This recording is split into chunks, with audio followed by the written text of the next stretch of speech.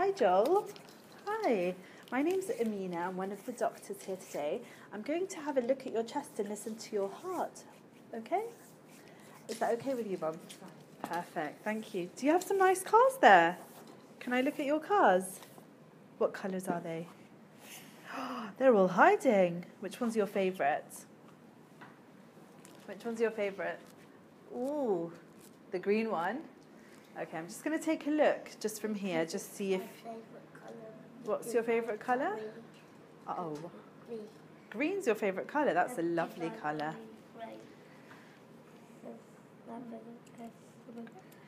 Can I take a look at your hand, Joel? Oh, thank you. Lovely. Perfect. What's your name? What's my name? It's Amina. Amina. What does that say? Do you want to hold this until we're done? Yeah. Okay. And can you do this funny thing where you point up and you point down and then you stick your fingers together? You've done this before, haven't you? Yes. Oh my goodness, you're very good at it. ST1. What does ST1 stand for? It means I'm a doctor who's still training. That's what it means. And can I have a feel of the other one as well? Still training first, doctor. And you're helping me to train today, aren't you, by being here? And I'd like to know his blood pressure, please. Blood pressure. Okay. And Joel, can I take a look at your eyes if that's okay? Wow. Are we going to play a staring competition? And can you pull your eyelid down? Great work. This is one. Yeah, just that one. One's fine. Thank you. And can you open your mouth up? Ah. Let's have a little look at your teeth. Okay, perfect. Thank you very much. And can you rest back now, if possible? Well done. And put your head all the way back. And have a look at Mummy. Great. Just going to look at your neck for a little bit. Well done. Okay, now you can look to the front if you like. Just make sure my hands are warm for you. And I'm going to have a feel of your neck, okay? Okay. Microphone. Yeah, that's the microphone. That's right. The real life. It's a real-life microphone. But it's a very small one, isn't it?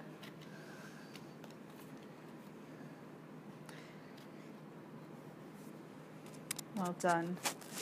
Do you talk through it? Yeah, I think you can. Okay. And let me just, before I listen to your heart, let's just have a little look all around for any scars. So I can see you've got this one in the middle. And sit up. And you've got two here as well, do you? And a little one by the side. Okay. Let me see. There it is. Well done. I can't see. Okay, lie back down now, Joel, and let's Maybe have a I'll little see listen through to your my heart. mirror. That's a really good way of looking at things. Make sure it's nice and warm for you.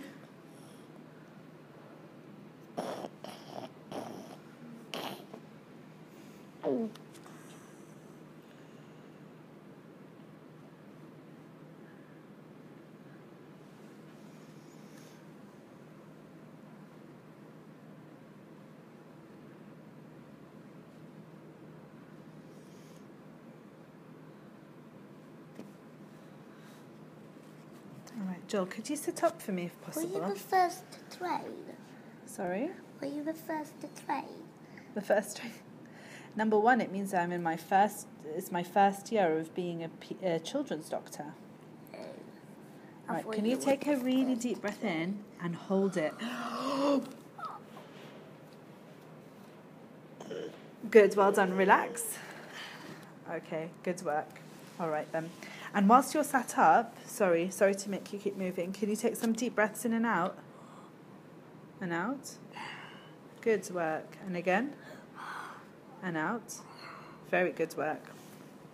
Okay. Now I just want to have a feel of your tummy. So let's see if we can work this bed out. If not, can you just shuffle down to the bottom? Well done. Shuffle down to the bottom. Well done. And rest. No, stay on the bed if possible. And lay down, sweetie. Lay down as if you're going to sleep. Well done. I'm just going to have a feel of your tummy. Are you snoring? Do you snore when you sleep? Sometimes. Sometimes? Oh. Mummy, does he really snore? He does. Sometimes. Sometimes. Keeps everyone awake, eh? No. All right, well done. And I'm just going to have a little look at your ankles, okay? Because I don't know. Do you like Angry Birds? Yeah. Nice Angry Bird socks, eh? All right, thank you very much, Joel. Thank you. Do you want me to help sit you up? Or are you comfortable like that? Comfortable. All right, thank you very much. Thank you. And Joel, sorry, how old did you say you were? 7. 7. 7.5. There you go. 7.5. Oh, thank you. Thank you very much.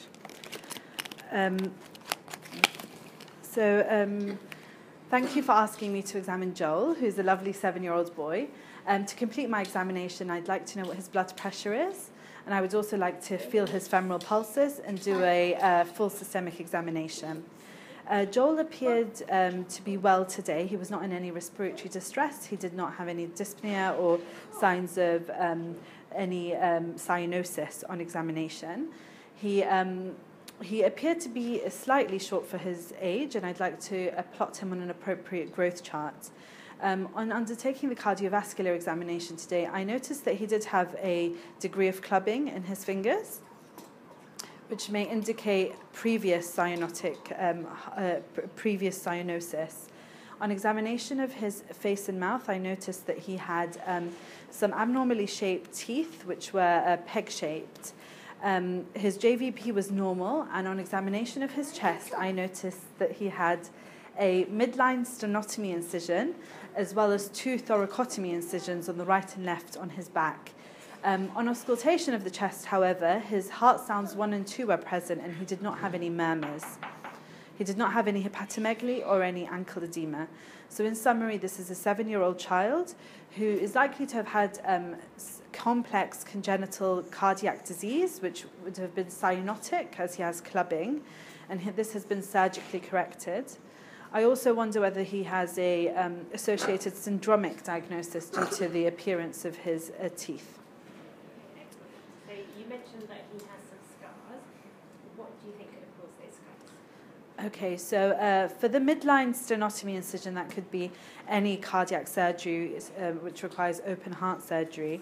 For his thoracotomy incisions, the right and left, right thoracotomy incisions can be due to tracheoesophageal fistula repairs, BT shunts, or lobectomies, and the left-sided can be due to those 3 as well as PDA repairs and PA banding and coarctation of the aorta repairs as well.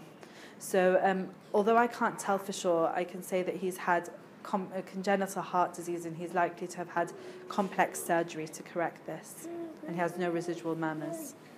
And you commented on the appearance of his teeth. Are there any conditions that you know of that could be associated with this? One cardiac condition that I know has widely spaced teeth is Williams syndrome. Also peg-shaped teeth, and also I think he may have sparse hair.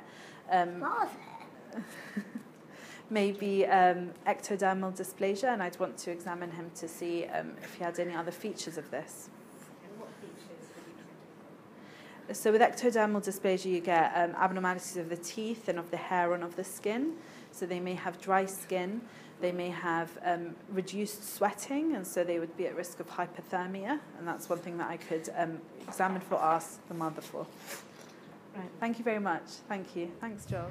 Okay, Mum. So is it all right if we ask Joel a couple of questions? Yes. So, Joel, so I'm Mary, and I wanted to ask you a little bit about how having the condition that you have and how that affects your life. Does it affect you in any way day to day? No. Good. So it doesn't really cause you any difficulty. And would you agree with that, Mum? What would you say, Mum? I would say that he easily gets tired when he runs, and he can't walk a long distance because he easily gets tired. So this is the only way which I could say affects him. His heart condition affects him, and his genital condition, ectodermal dysplasia, affects him in a way. He gets very hot very easily, so I need to control his how he how he feels, because when it's hot summer or we went on holiday to Spain, for example, I need to be sure that he's got plenty of water and he's got something to cool him down. I see. Usually it's a water spray. Water spray over his face helps a lot. So it doesn't affect him in a bad way, but of course I need to keep an eye on him. Okay. And would you mind telling us how you worked out that he did have an underlying heart condition and ectodermal dysplasia? So how did you come to notice that there were some unusual features of him, and how did that come to be diagnosed? You mean ectodermal dysplasia? Yes, yeah. Yes. We didn't notice because it's not the thing you can easily notice.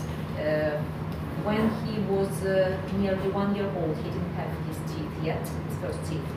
But then they appeared, that bottom one, 2 of them, and they were weird shaped. Okay. Like that, pointy, Yeah. peg shape. So I was wondering if it's okay. We went to his pediatrics doctor at our local hospital, and when my teeth didn't grow up, it went like yeah, they there. Yeah. yes, they were late. Mum his teeth. did you thought that I was gonna have square teeth? I thought that you would have square teeth, but it didn't happen. But then they were a bit- had Yes. pointy Pointy teeth, Yes, I see. But then we were referred to St. Thomas's, to Dr. Mike, dentist. She noticed that I was the first one to have a sharp teeth. Yes, I he's the first see. one in our family. The first one in the family, I This see. kind of teeth. So the doctor took a look at him, at his hair, at his eyebrows, and at his nails, and just watching him, observing him. He told me that it's likely to be ectodermal dysplasia, and then he had a blood test, and after that we were sure he's got this condition, but in kind of a mild way. Okay. He can sweat, not as good as me and you, but I can't sweat. I you never can sweat. sweat. I never sweat. You are sweating less than me, okay? That's it. So that's it. Then we had a few appointments with the dermatologist because Yeah. he's got dry skin and he's got eczema as well. Okay. Not at the moment, as you see, but sometimes he's got these red dry spots. But then, as doctor explained me that we can't do anything with it.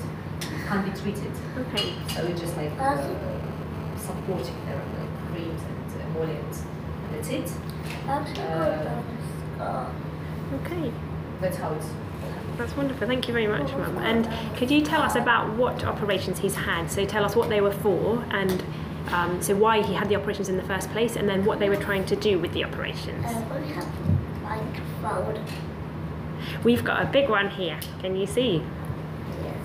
And now let me talk, okay? So he wasn't diagnosed when I was pregnant. So it's happened for us. It was a bit like a So when he was a baby, 3 weeks old, I noticed that there is something strange with his breathing. Okay. And as he's my second child, I could notice that there is some really strange things happening. So we rushed to the hospital, and they couldn't work out what was it. Yeah. Because he was already 3 weeks old. Okay. And then they referred us to Amina, Children's Hospital. Yeah. And he was diagnosed with hypoplastic left heart and some more diagnoses. So it's quite complex. And Could you tell us what all the diagnoses are? I don't remember. Okay, don't worry. But yeah, hypoplastic left heart. Yes, Yeah. from the main one. Yeah. Then I really So, died. he nearly died, that's right. He was collapsed, but doctor said, my darling. And they put BT shunt Yeah. first, and then the BT shunt started to leak, which was a very rare complication. Okay. And they did some more procedures to And I went right. And I went stop it. right. And we ended up with a precardial window. Right. And I went right. And then when he was nearly 10 months old, it was semi-frontal I'm 10 years Okay. old. I'm never 10 years old. 12 please. You mean 10 months? And then when he was 3 years old, they completed all treatment. Yeah. First stage was the full frontal. Okay. So since then he looks better because he was really supposed with the nails and the blue lips, and his situations were like about 70. Now he's like 95. Yeah. 95, which is I'm not 95. I mean situations, Joe. It's level of oxygen in the blood. Oh, So you mean 95%? 95%, right? Yes, that's right. That's- 95. Is that more than everybody's blood? No, it's less than everybody because we have 100. But it's much better than it was before, John. Yes. So that's Comparing what you had when you were Even- little. Not beetle. So when you were little, not beetle. I've never beetle. So that's how it happens. But Oh, you should have said in beetle. between But the you said operations, beetle. we had Beetle. some more procedures because he was very poorly. His oxygen, not oxygen, his hemoglobin dropped down to a critical level. So they transported us to the hospital, and then he needed procedure to close up his collateral blood vessels, which Yeah. is what he developed to compensate Hey, you didn't talk about my scar. his left heart. we had a little chat about your scar, Joel. We did. Yes, so he had one They operation cut of his my back, body. Yeah. They cut my butt. and because it was an emergency, they didn't have an MRI scan Yeah. done. So they tried from the usual way, and it didn't work because of all the blood vessels tangled inside of his body. They That's why they cut cut my him again. body. They cut my Right. body. I see. Scars. And then there's And the then he had blood. open heart operation. He was nearly 10 months old, and when he was 3 years old. And open Was I heart 9 operation. months old? Okay. Was I 9.5 months Yes, old? 9.5 months old to be precise. Wonderful. Thank you so much, Mum. That's really helpful. And thank you very much, Joel.